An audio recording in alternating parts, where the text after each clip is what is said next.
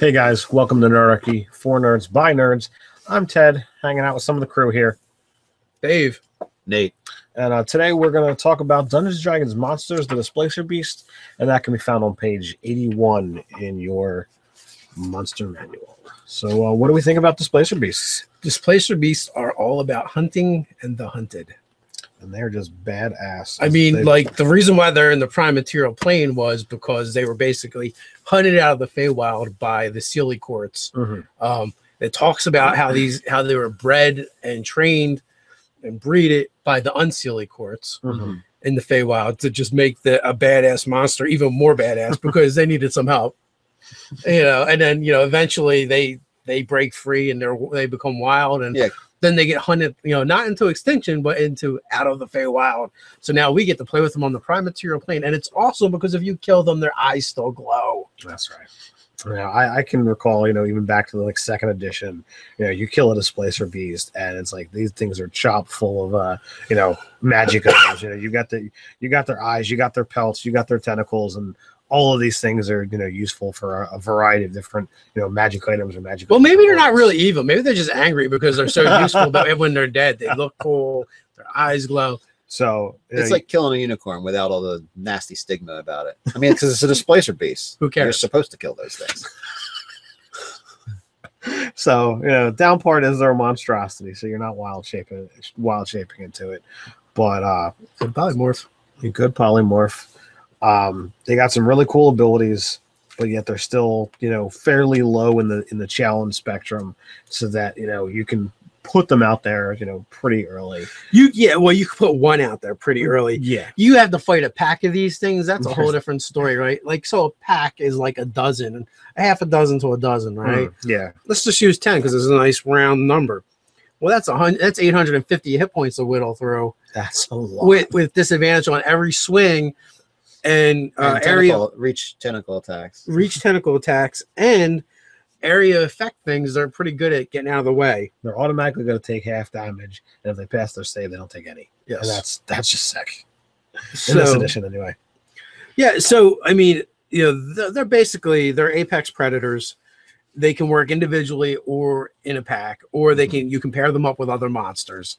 There is a lot of cool ways to use these. They don't really talk about as far as environment. So, I can see these in a forest. I can see them in a jungle. I could see them in the desert or the mountain. Really, I could see them almost anywhere you would find a cat. Yeah. You might reflavor it a little bit and change, the coloration to blend into where they're from.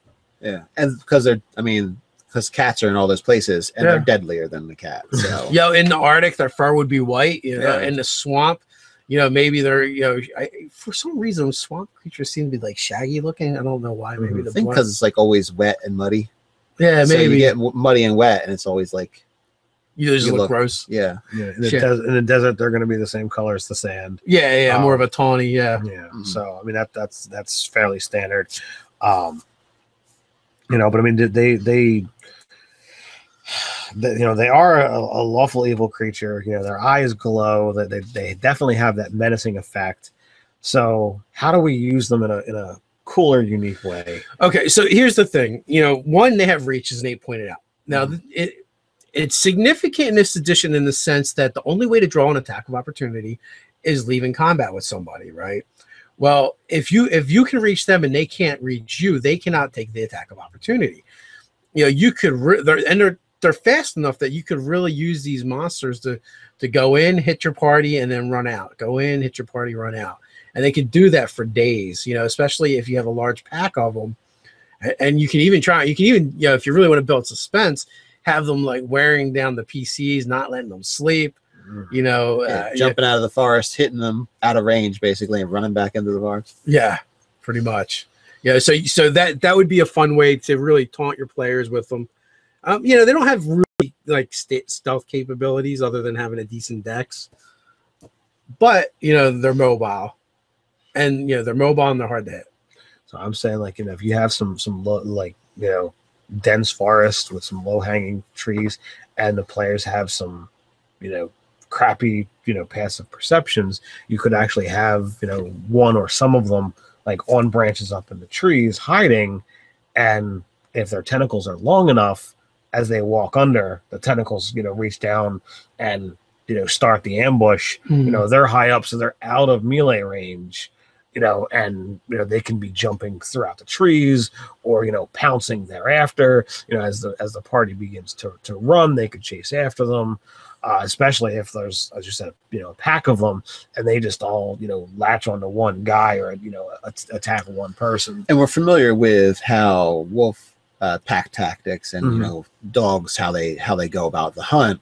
Well, these are like twice as smart as those, and they love to kill things. They're really malicious and nasty. They're like, a cat playing with a mouse, except like you're the mouse. Yeah, absolutely. So that totally goes along with the idea of what I'm saying, where they all attack one guy to bring it down.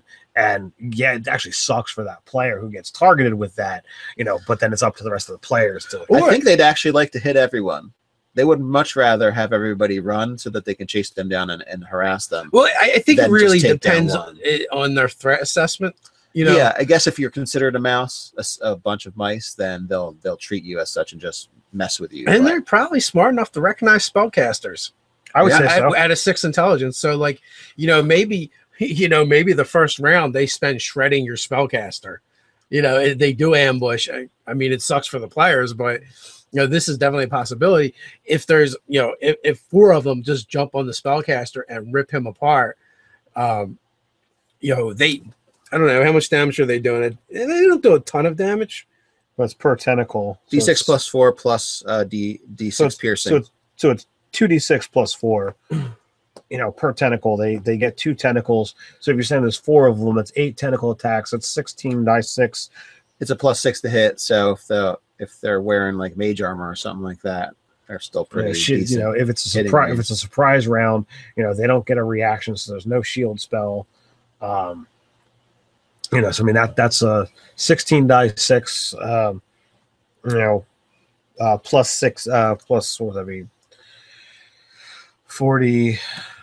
It's 64 damage. Yeah, then you'd have them all fade into the forest. Yeah. So basically, you would have definitely just got the party's attention, and then then from there the encounter can begin in earnest.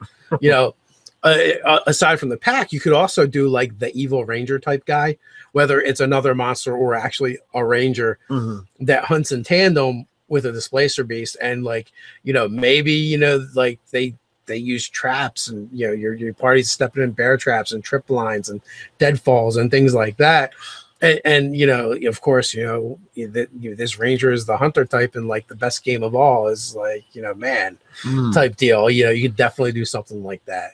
So you could I was one of the comments I was responding to on YouTube. I'm sorry, I don't remember the name, but he was talking about actually using skill challenges in the middle of combat. So I mean, this is a situation where that could totally come into play. That all right, if they're not going to sit there and just stand up fight with this ranger and displacer beast that they're trying to get away, they could be using these skill challenges, skill rolls to trying to avoid some of the more obvious traps, and depending upon and maybe they're more like hazards, like deadfalls and logs, and things they have to jump over, ravines and things like that, to try and get away or get to open ground to be able to deal with these guys. Just definitely put a little chase in there. It would take it from I can't deal with these guys, what do we do, to turn it into a threatening skill challenge where there's like arrows and stuff coming at you from behind. I think it definitely add to the fear level of this. The more the more skill botches you have, the more times the arrows are flying at you, or the more times you're gonna get swiped out by a tentacle. Right. Is definitely one way to go. You could also do like on the other end of it, you could do where maybe a kingdom has an annual hunt where they hunt displacer beast or something, and there's a prize for the hunters that bring in the pelt. It could even be that or maybe a kingdom has this thing going on every year, and it's an annual thing, and what they do is they actually bring in the displacer beast. So maybe your party is charged with going out there and procuring the displacer beast for the hunt. So now they have to bring it in, and not only that, they have to bring it in alive and relatively undamaged. ready for the hunt. You know, you could do something along that lines. So there's 3 different ways to use them right there. Again, like they're ideal for pets and guardians. For evil creatures, they love them, especially if you have enough value to give the Displacer beasts, because they're definitely that kind of, well, you know, I'm done. You don't feed me well enough, or I'm not getting a good enough deal out of this. I'm out of here, kind of thing. Or, you know, what if you did something really fun, like you know, some kind of dark druid, you know, you found the way to change into one, but he can't change back. So, but he still has the intellect of being a druid, and you know, maybe some of his abilities carry over, or maybe, you know, a scion that, you know, likes to jump his mind around, got stuck in one somehow, or, you know, or wizard polymorphed into one where you're using the monster physically, but mentally, you know, it could be something else. You could do something fun. I think I've done this.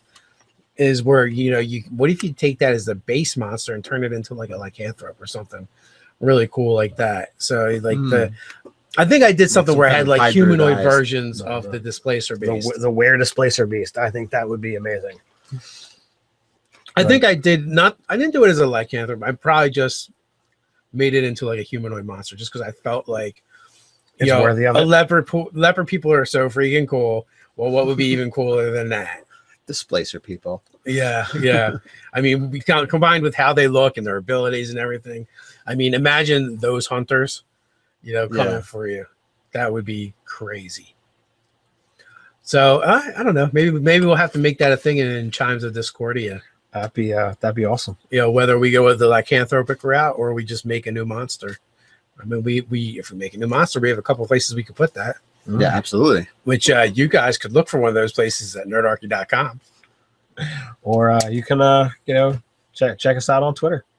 And don't forget to put in your comments below and click like, share, and subscribe. And until next time, stay nerdy.